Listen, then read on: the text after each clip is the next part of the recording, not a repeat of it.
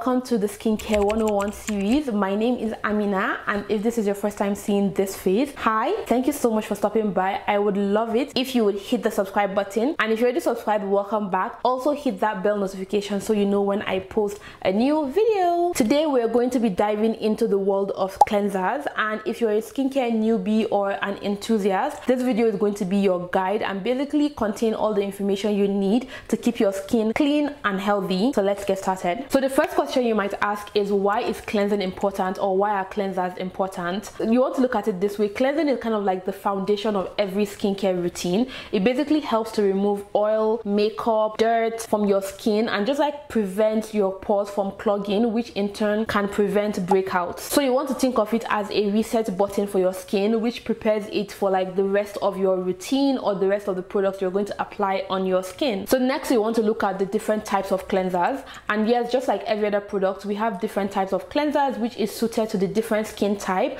Let me break it down for you. So we have the gel cleansers, which are perfect for people with oily skin or acne prone skin, and this is because they basically like go deep down into your skin and your pores and like take out all the dirt and cleanses it. So if you have like oily skin, acne prone skin, you have skin that has open pores, these are the type of cleansers that you want to kind of gravitate towards. Next we have foam cleansers, and just like the name says, it literally cleanses that foam, and this is also good for people that have oily skin because it helps to remove all the dirt on your skin without actually being too harsh and stripping your skin of all the nutrients that it actually needs to like remain healthy. And then we have cream cleansers, and this is perfect for people that have dry and sensitive skin because it does the job of a cleanser, cleanses your skin without stripping all the hydration away, and even like actually aiding with hydration on your skin. So next are oil-based cleansers, and these are perfect for breaking down makeup, sunscreen from your skin, and they are more effective when you use them as like a double cleansing method. This is where you use the oil-based cleanser first to just kind of break down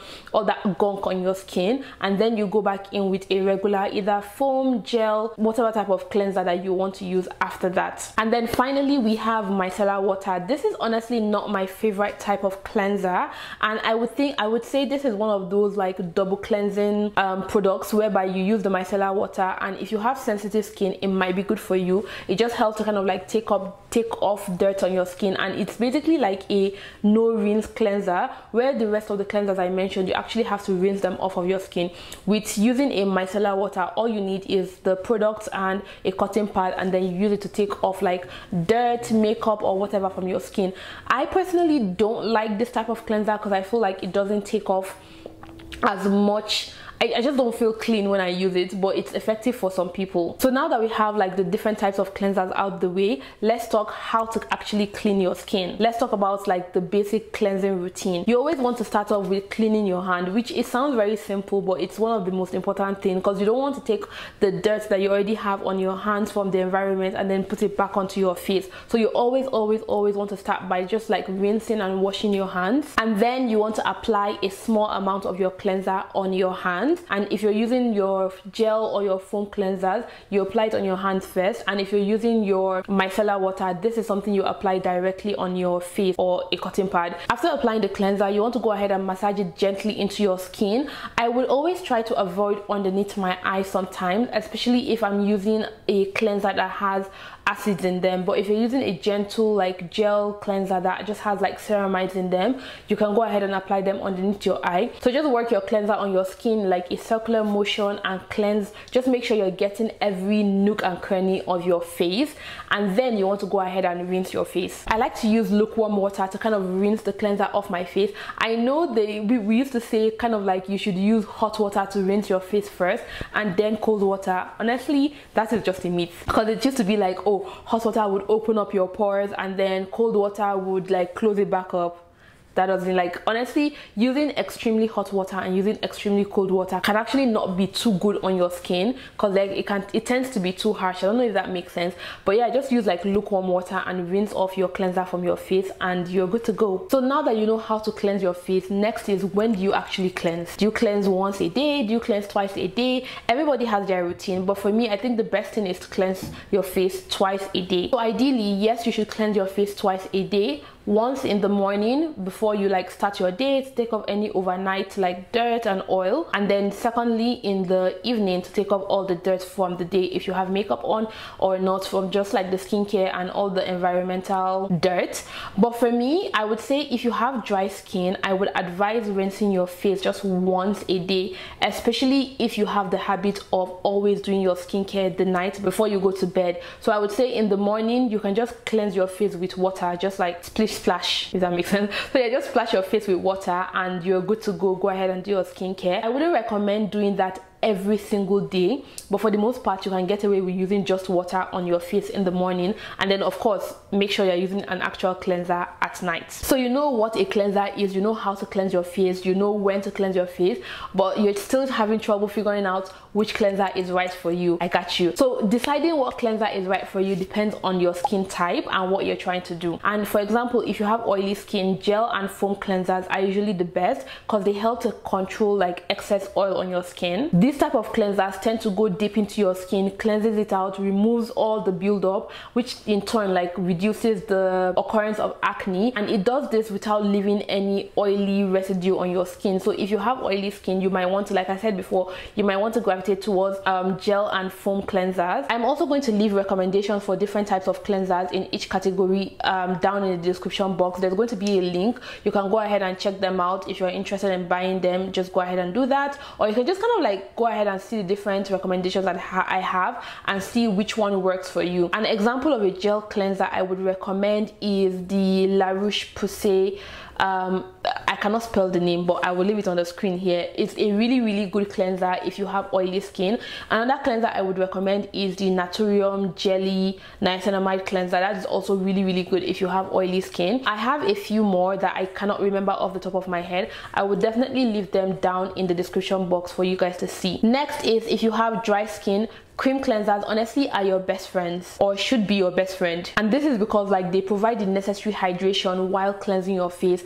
And a perfect example of a hydrating cleanser or a cream cleanser would be the CeraVe hydrating cleanser, I believe, or honestly all CeraVe cleansers for the most part, except the one with the salicylic acid. I would say if you have dry skin, you can try them out because they are really good, and they have like ceramides in them to keep like your skin hydrated and also cleanse. Like you cleanse your face, you feel clean, and your skin is still hydrated. You don't have that dry feeling. And the thing is, most people misconstrued having a clean face to having a dry face. You know when you wash your face sometimes and like your face feels like you just had a facelift, your cleanser is too harsh. There's no reason why you should wash your face, and then when it dries up a little bit, you are feeling like you just finished like having your skin tightened behind you. It's not that deep. Like you should cleanse your face and still feel a little bit of hydration on your skin. So definitely if you have dry skin, it tends to be a bit worse if you're using like